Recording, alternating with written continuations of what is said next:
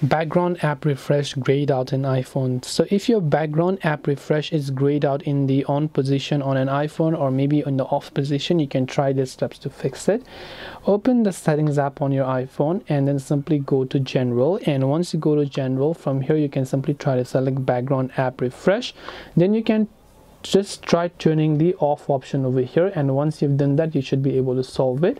Now background app refresh will also not be available when you have turned on battery saver. So if you sometimes turn on battery saver, you can see the background app refresh is not there, because this refresh thing, when you have turned it on, what happens is that it will refresh in the background, which will consume more battery. So when you have battery saver enabled, your iPhone will limit this action. So just check if your battery saver is enabled, and that should help you solve the problem. So I hope that this video helped you. If you have got any more questions, feel free to also leave them down in the comment section below. Thank you very much for watching till the end of this tutorial, and as always, see you soon in our next video.